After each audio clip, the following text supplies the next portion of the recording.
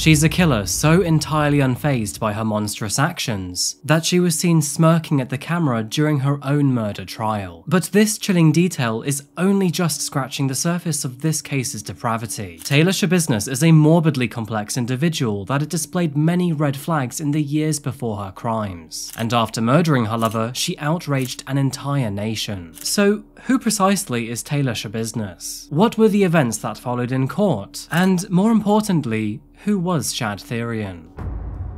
Good morning, good afternoon, or good evening, folks. My name is Adrian, and today we're looking at a case that will leave your heart frozen while your blood boils. Of course, I'm talking about the recently concluded case of Taylor Schabusiness, who was found guilty of murdering her lover, Shad Thyrion, just last week. And I have to tell you, this case is a very hard one to swallow. By the way, welcome back to Coffeehouse Crime. I post true crime and strange cases here weekly, so if that does sound like your kind of thing, please consider subscribing. And now, with that said, please grab yourself a coffee, pull up a seat, and get ready for the deep dive. This is the case of Shad Thyrion.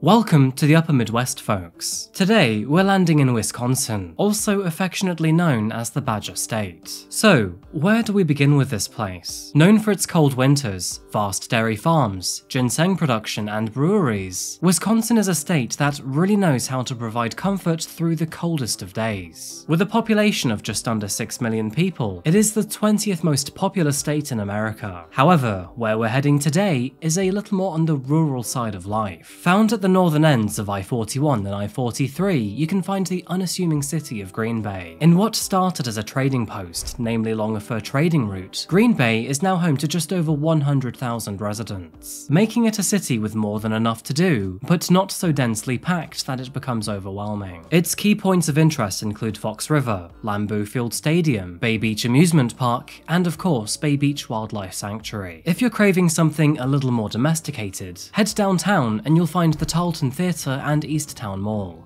Now, the National Railroad Museum may not be for everyone, but every October it hosts Terror on the Fox, a themed train ride and haunted house which is often titled to be one of the best in America. Perhaps a bit of a weird flex, but Green Bay is best known as the toilet paper capital of the world, with thanks to its dedication to the toilet paper industry. And I guess, unfortunately, this fact fits our story today, because shit really did hit the fan. One of those previously living in Green Bay was a young man named Shad Thyrion.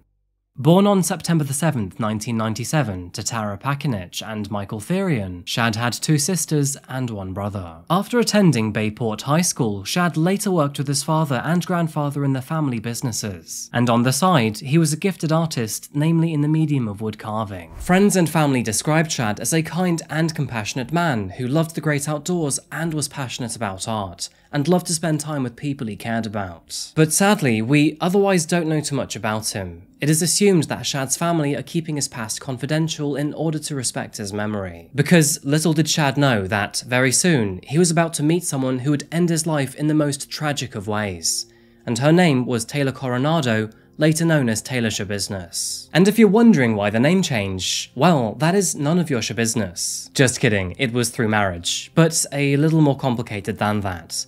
We'll get to this in just a minute. So, before we continue with this case, let's first understand who Taylor was and what made her such a terrible person.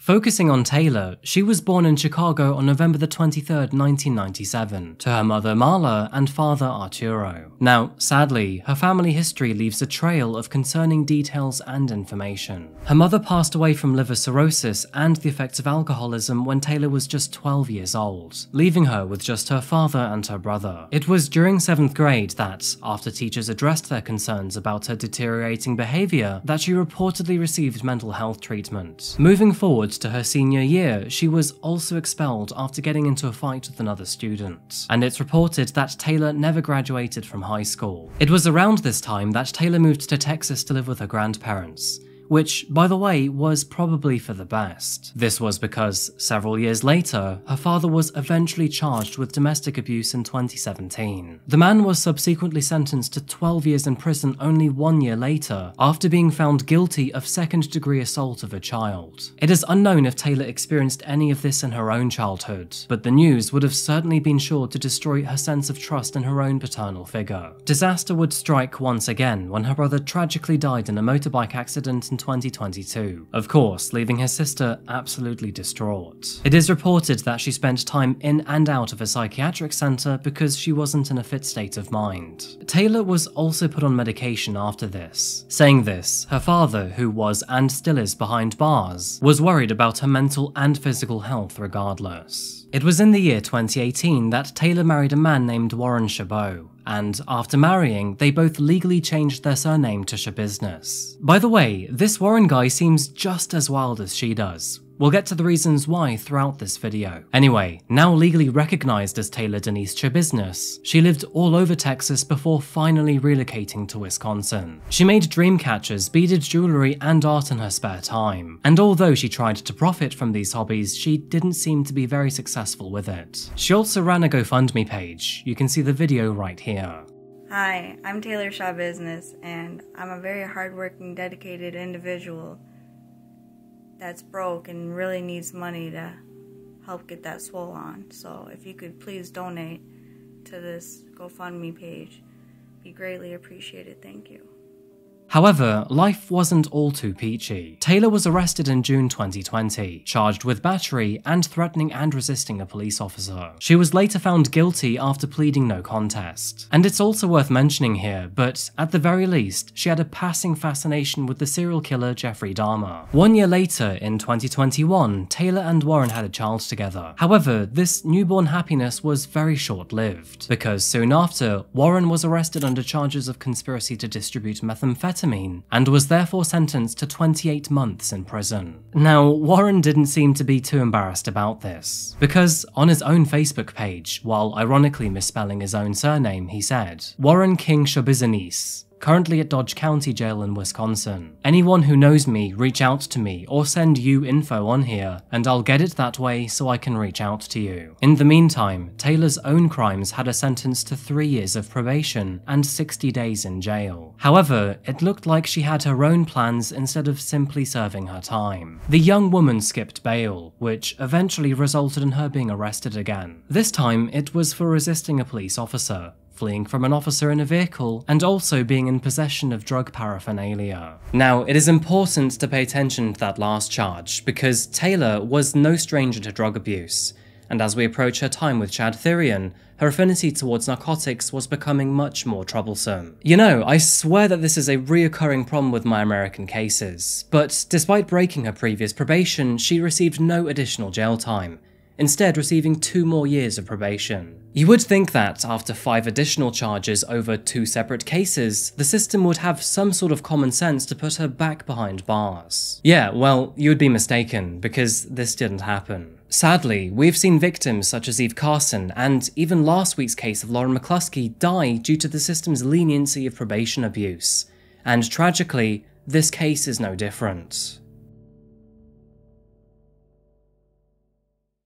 Taylor remained in the community of Green Bay, and although she was able to steer clear of any trouble with law enforcement, she continued to use and abuse drugs. It was around this time, and just after her husband was sent to prison, that she met the sweet but somewhat troubled Shad Thyrion. The two enjoyed each other's company and shared a somewhat familiar friendship group. They also reportedly shared similar interests and began to spend most of their time together. This is probably why, after beginning to frequently use meth together, that the two started sleeping with each other. Some sources state that while Shad claimed to be in love with Taylor and wanted a family, Taylor did not view the relationship in the same way. Apart from technically being married to Warren and still having a child, she viewed her relationship with Shad as nothing more than a casual fling. Unfortunately, Shad himself was no stranger to trouble with the police. It was on October the 22nd, 2021, that he was arrested for disorderly conduct and resisting an officer. And despite his mugshot being in the public domain, not much other information information is available about the incident. It is clear though that, despite this trouble, Shad still had a good heart and was well loved by his friends and family, and it is worth noting that he was never in trouble for anything greatly nefarious. Moving into the terrible events of today's story, we find ourselves on a cold and snowy day on February the 22nd, 2022.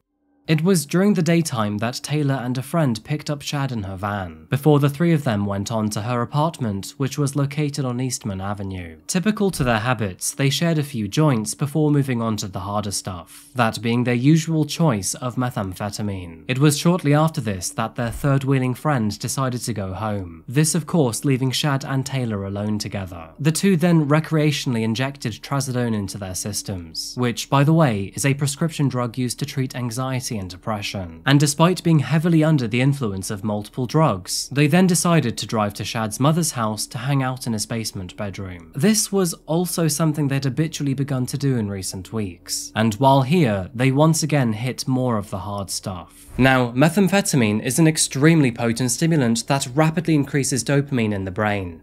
Under the influence, users become highly energetic, erratic, and sexually active. It is also worth noting that people can go from acting entirely normal to behaving in a totally unrecognizable manner. Repeated meth use can also induce spontaneous bouts of anxiety, mania, paranoia, and even hallucinations. And all of these symptoms are relevant in today's case. Shortly after 9:30 p.m, Shad's mother Tara left the house. She knew that Shad had company, as she could faintly hear the two downstairs. However, the walls bore no clue as to what they were up to. She couldn't make out what they were doing. All she knew was that she could hear Taylor's voice. As they consumed more of the stimulant, Taylor and Shad's thoughts and desires turned towards that of BDSM, this involving the use of dog collars and chains. But it was on this evening that Taylor would take things all too far. As a brief side note, BDSM can be a practice enjoyed by a wide range of people, and can be extremely safe despite external appearances. However, it is vital to have a basic safe word system in place, and for both parties to be of sound mind. Neither of these things applied to Shad and Taylor on this evening, so the disaster was almost inevitable.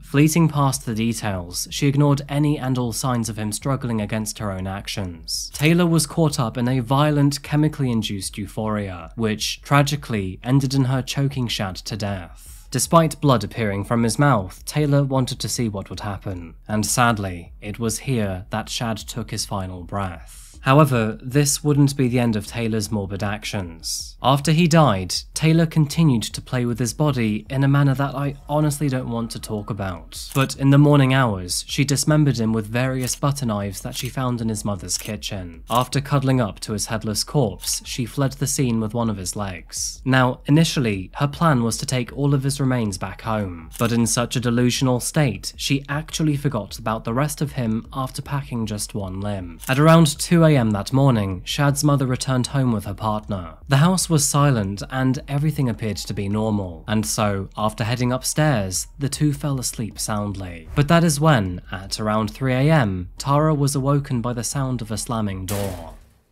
After hearing the vehicle drive away, she assumed it was Taylor, and so it was in that moment that Tara headed downstairs to see if her son had left with her or remained behind. She may not have cared about Taylor all that much, but she deeply cared about her son, despite the company he unwisely chose to keep. Wanting to say goodnight and check in on him before going back to sleep, she made her way to the basement door, and after reaching the bottom of the stairs, she noticed a light that appeared to be on through the door. Now, nothing seemed to be out of the ordinary. However, after turning around to walk back upstairs, she noticed a misplaced bucket on the floor, with a towel haphazardly covering the top of it. As the primary caretaker of the home, Tara knew where everything was and where they should be. The bucket caught her attention because it never usually was placed there, and of course, the towel on top of it created further intrigue. Approaching the bucket, she carefully lifted the towel to see what was inside, and horrifyingly, at that moment, she discovered the severed head of her son. In both shock and disbelief, Tara screamed for her partner. They dialed 911 immediately. County Public Safety, how may I help you? Yes, I'd like an officer at 829 Stony Brook. Girlfriend just woke me up and swears that she found her severed head of her son in the basement. Okay, tell me what's happening there again? I have no clue what's happening. My girl swears that she's found her severed head of her son in the basement. Did you go down there? In a bucket. I went down, I can't tell what the fuck it is. Pardon my language, I'm kind of a little freaked out. Whose head is it? She's claiming it's her son. How old is her son? 24, 25. Missing or? No, yeah, he was here yesterday with some chick, and then now all of a sudden nobody's here. And, you said you went down there, correct? Yeah, and I lifted the toe, but I can't see very well, and I can't tell what the hell it is. So there's something in the bucket. There's something in the goddamn bucket in there. Do you think she's hallucinating, or do you think that... I don't think so. I went down and there's something in the damn bucket. I don't know, man. She's a little freaked out and kind of freaking me out. Hello? Hi, Tara. So can you tell me what's going on? Are you positive my son's head is in a bucket, my young bucket in my basement? What makes you think that? Because I looked in the bucket. And what did you see? Exactly what I told you. Okay, where's the rest of the body at? No idea. Responding to the phone call just before 4 AM, officers at the scene were met with a very gruesome sight. Bucket aside, the basement mattress was covered in blood and bodily fluids. Officers also found severed male organs alongside 2 knives.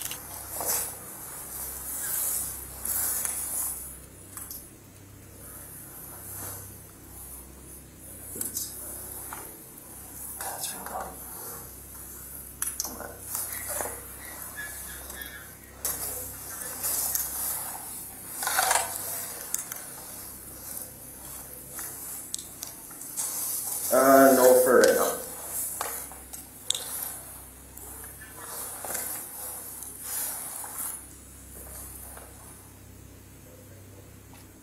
As several officers inspected the crime scene, others were out looking for Taylor. The first place they looked was her registered home address, where they found her vehicle parked outside. And one concerning detail that was left behind, it appeared that there was blood in front of it. Hey. Is this blood? Does this look like blood to you? Or am I just tripping? Bloody footprint?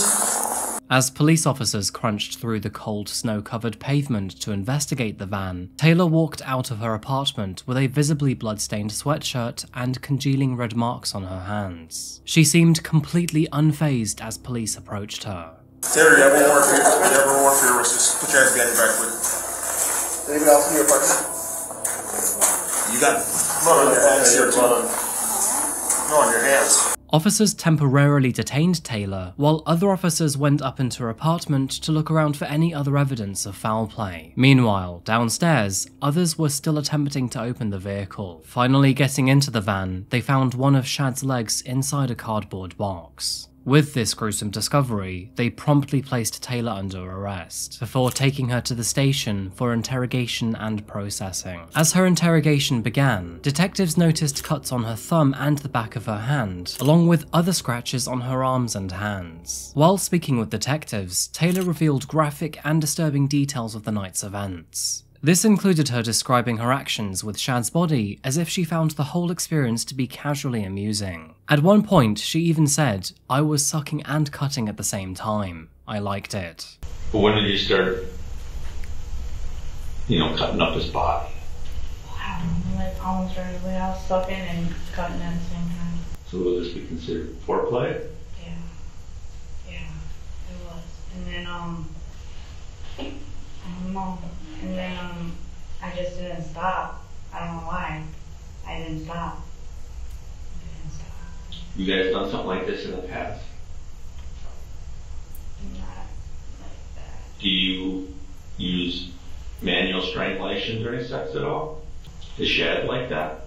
A manual strangulation? Yes. And you do too, or just him? Both of us.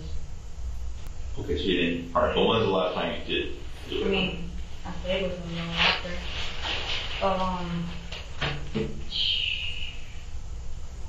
Alright, so you like being strangled, like having your airway, or do you like doing it to somebody else? I like doing it to somebody else. So when he put the chain on his neck, he thought that you guys were going to have kinky sex, right? You you think that's what Shad was thinking, maybe? Yeah. What were you thinking? I was going to do the same thing. You know, I was going in, and I did. I already know I'm going to choke him, and I did. He likes it. Alright. And I was going to walk him like a dog. And he wanted that? I have no idea what I was going to do it anyway. Taylor can be seen laughing throughout various parts of the interrogation, adding that Shad's head was the first thing she took off, and that she was very excited about abusing his lifeless body. You said that she played with his penis? Yeah. After he was dead? Oh, yeah. The chain goes around his neck and you started choking him. And you just realized that he was going to die, or what? I think I went a little too far, because, I was blacking out while I was doing it, right? So when did you realize that Shad was not alive anymore?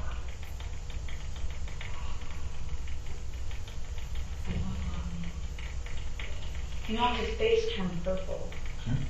He was coughing up blood and he was pissing. Did you want Shad to be dead?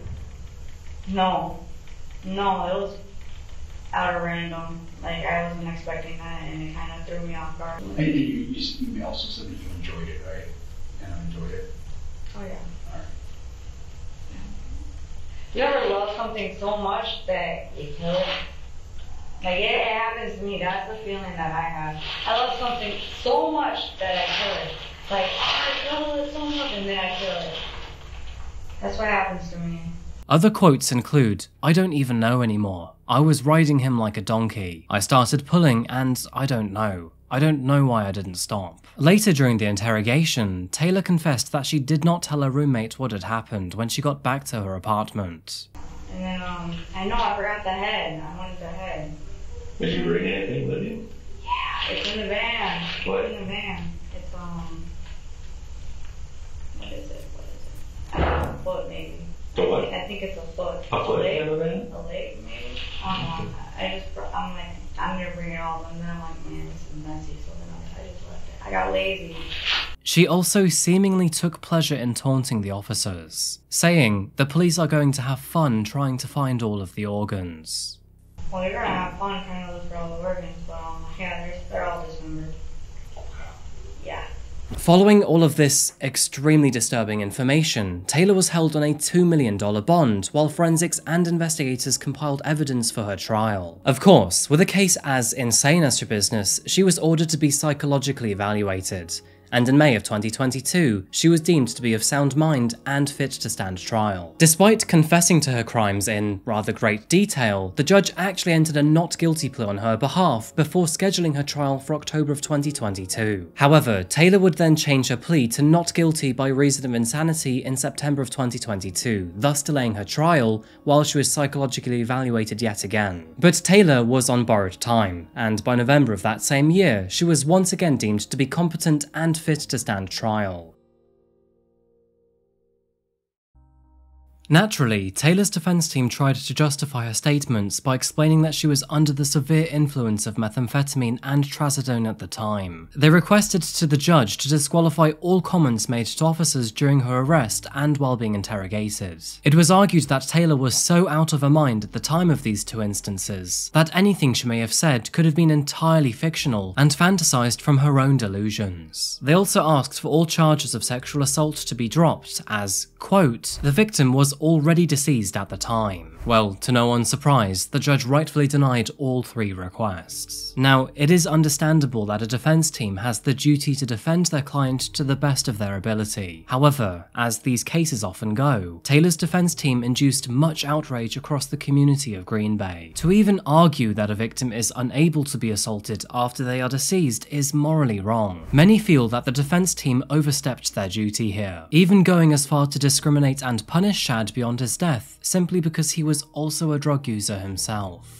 It is worth mentioning that throughout Taylor's life, she had been diagnosed with multiple mental health conditions. This including bipolar disorder, ADD, ADHD, and severe depression. Moving back to the trial, to shed further light on the night of the murder, the judge called upon several witnesses to stand and share their experiences. In order to fully grasp the mental capacity of Taylor during and after the murder, the court heard testimonies from Officer Garth Russell and Detective Kevin Kempf. Russell was the officer who arrested Taylor at her apartment. apartment, and Kempf conducted her interrogation. When Officer Russell arrested Taylor, he noted that she appeared calm and did not seem to be under the influence of drugs when he took her into custody. Her relaxed demeanour was quite abnormal, as she hadn't even bothered to clean Shad's blood off her clothes or her body. She seemed casually smug as she spoke with the officers, and even talked back with an attitude while they were questioning her. Despite her demeanour being out of the ordinary, Officer Russell testified that she seemed to be completely mentally aware throughout the early morning. She was not showing any telltale signs of delusions or psychosis while he or other officers spoke to her. Detective Kempf was next to the stand. He testified that Taylor was both lucid and fully competent while she recounted the murder. She was able to sit in a chair, talked to officers, collected her thoughts, and was able to clearly describe the night's events, which later matched all information and evidence found at the crime scene. Both testimonies clearly demonstrated that not only was Taylor fully aware of what she was doing, but that she also took great pleasure in the murder and, indeed, in recounting the details to officers. This debate about Taylor's sanity delayed the legal proceedings of this case quite heavily, and this was by intentional design of her defense team too. After months of setback, the judge agreed to finally set the trial for May the 15th. However, in February of 2023, and potentially in a last-ditch attempt to prove her mental instability, Taylor launched out of her seat in the courtroom and attacked her own attorney. This accidentally being recorded for the whole world to see.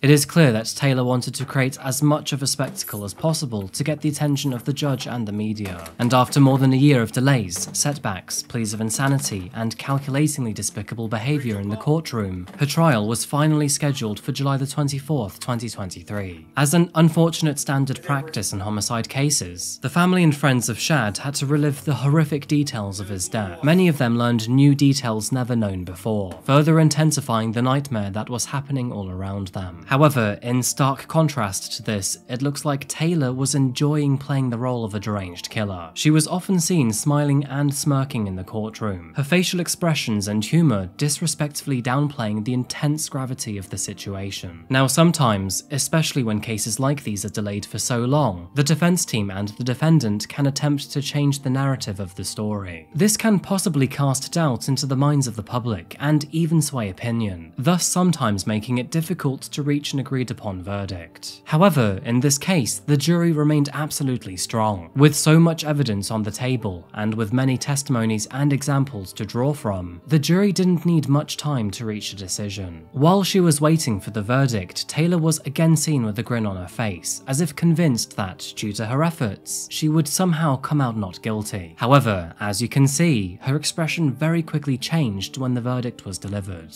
And my understanding is that the jury has reached a verdict, is that correct? Yes. Right. If you would hand that to the bailiff then, please. The first verdict reads as follows. We, the jury, find the defendant, Taylor Denise Schabusiness, guilty of first-degree intentional homicide as charged in count 1 of the information. The second verdict reads as follows. We, the jury, find the defendant, Taylor Denise Schabusiness, guilty of mutilating a corpse as charged in count 2 of the information. The next verdict reads, we, the jury, find the defendant, Taylor Denise Schabusiness, guilty of third-degree sexual assault as charged in count 3 of the information.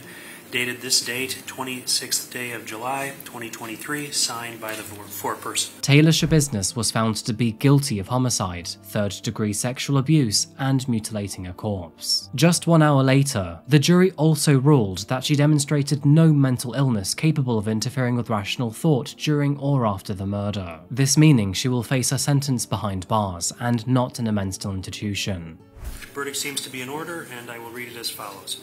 Question 1. At the time the crimes were committed, did the defendant have a mental disease or mental defect? Answer, no. Taylor's sentencing will likely happen in September 2023, where it is widely expected that she will be given life in prison, potentially without parole. This will be the maximum punishment, as Wisconsin does not enforce the death penalty, which in this state was abolished in 1853. This case is multifaceted and unique in a variety of ways, and shocking details aside, I believe that Taylor is someone who requires much more evaluation. And despite being diagnosed with several mental health conditions in the past, she was not diagnosed with anything throughout her trial. Although Warren is a wild card himself and makes some pretty bizarre statements, he does have some crucial insight at times. In a Facebook post, he said, "My wife might be locked up for a long time, if not for life. But what the world or community don't understand is, my release date is soon. Either way, my prayers go out to my wife, Taylor Schabusiness. She needs help mentally. Hopefully soon, the courts will realise that she needs help. People like to be nosy, I get that. People judge, I get that too. It's what the world does and will continue to do. Not only has her addiction played a big role, but so does her mental background, as well as postpartum depression. I just want my wife to get help, professional help." There is clearly something abnormal about her. You can see that through her mannerisms and obviously through her actions. And although I believe that she is mentally competent, I don't think that we know enough. This case has been making the rounds through the true crime community for obvious reasons. But shocking details aside, it is quite easy for us to forget the actually important person to today's case. And that, of course, is our victim, Shad Thyrion. Shad was only 24 years old when his life was brutally taken from him. It is clear to see that he greatly valued his family, living with his mother while working with his father at the family business. Even I can see a few similarities with him. He loved his cat, was a creative at heart, and enjoyed woodworking. He was also a romantic at heart too, even if Taylor didn't feel the same way. And although the lifestyle he chose is not something I or most of us would choose, he did not deserve to lose his life as a result. He is survived by his mother, father, sisters, and brother. I hope that, through these extremely difficult days, his family will one day gather the strength to find peace. Following her son's death, Tara had to take a significantly long period of time off work and sadly has fallen into financial hardship. Her family are holding a GoFundMe to help offset this financial challenge, and I'm sure any help will be greatly appreciated. If you do feel compelled to, I'll leave a link in the comments down below. It has to be said, but everyone is a loser here. Especially Taylor's child, who will now have to grow up without a mother. I think I'm going to wrap this case up here today, folks. I think I've pretty much covered all bases, but I really do appreciate you watching this video, so thank you so much for making it this far. All in all, a very sad case with no winners or survivors. I am really interested to hear your thoughts on this case. For one, do you think that Taylor had been misdiagnosed for years? And second of all, do you think she did it due to a drug-fueled rampage, or do you think this was malicious intent? You know what to do. As always, please leave your thoughts in the comment section down below. And again, as always, I'll be back again very soon for another video. Honestly, I have so many interesting cases that are upcoming, and some of them you will not expect. Anyway, until we see each other again, remember to look after yourself, look after each other, and of course, stay safe. Thank you, and goodbye.